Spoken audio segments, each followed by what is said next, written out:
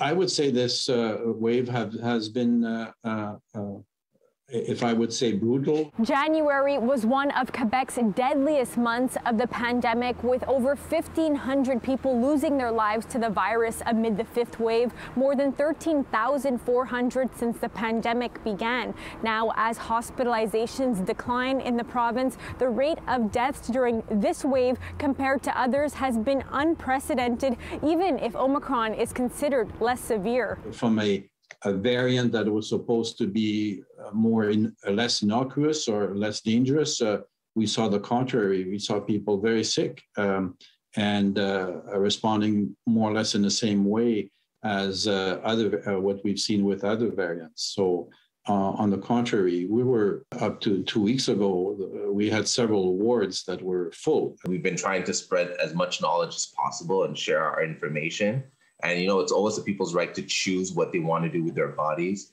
But seeing people die when they could have been avoided was hard. As of February 3rd, the average rate of new deaths in the previous 7 days was 5.4 out of a million, just under Italy at 6 and the U.S. at 7.4. The increase in deaths was a bit shocking, but just like the first wave, this was something new again. Several experts believe this could have been avoided if there was a faster rollout of booster shots. I agree with the fact that a booster was essential. Hospitalizations in January hit an all-time high in Quebec, seeing some days with over 3,500 patients, even as 90% of Quebecers have at least one COVID-19 vaccine, and was the worst it's ever been for children under 5, with more young kids hospitalized during the fifth wave than during the 4 previous waves combined. But health officials say at times they are being admitted with other ailments and test positive for COVID when brought into the ER.